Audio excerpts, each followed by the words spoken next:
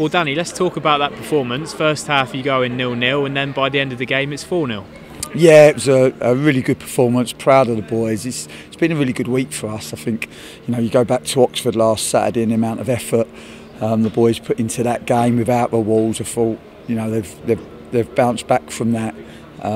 Showed real character this week. Got a really good result against Burton. Hard fought first half. Didn't have a great way in.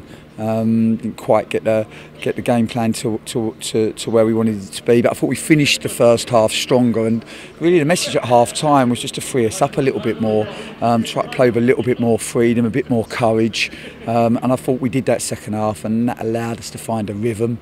And then we got the first goal, and once we got the second goal you started to see the confidence, and I think we showed that we can be a really good team at this level.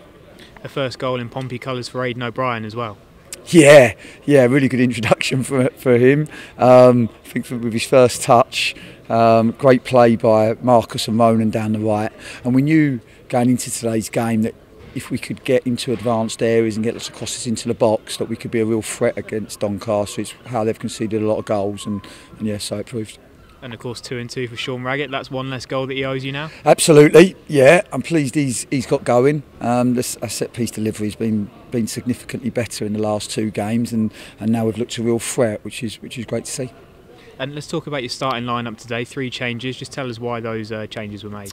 I think just to freshen it up. We've had a really tough week. Obviously, when you play the 2 games against Oxford and put the energy that we did in last Saturday, almost 90 minutes against with 10 men, and then again on Tuesday night, I thought it was just the right thing to do to freshen it up. We wanted to try to be a bit more offensive, and I thought we, in the selection that we made, we probably put an extra attacking player on the pitch, which is what we would like to be at home. And yeah, just pleased for the players, really. Pleased that particularly second half found like that rhythm in and flow in our performance, and you could sense that that we finished the game in a really confident place, and that's really positive moving forward.